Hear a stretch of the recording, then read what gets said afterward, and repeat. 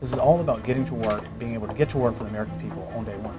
Every inauguration is a bit different, but what they usually share in common is that there's a lot of pomp, there's a lot of celebration. But one word that's been used to describe the inauguration of the 45th president is workmanlike. He understands that the American people want him to get to work. They didn't send him to come to Washington to come in with a huge parties and huge fanfare and be corny.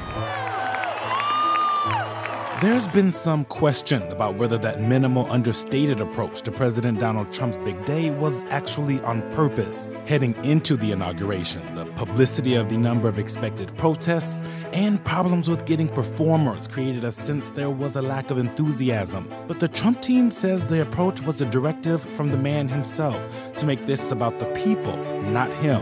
It's not about any one person. It's not about a coronation.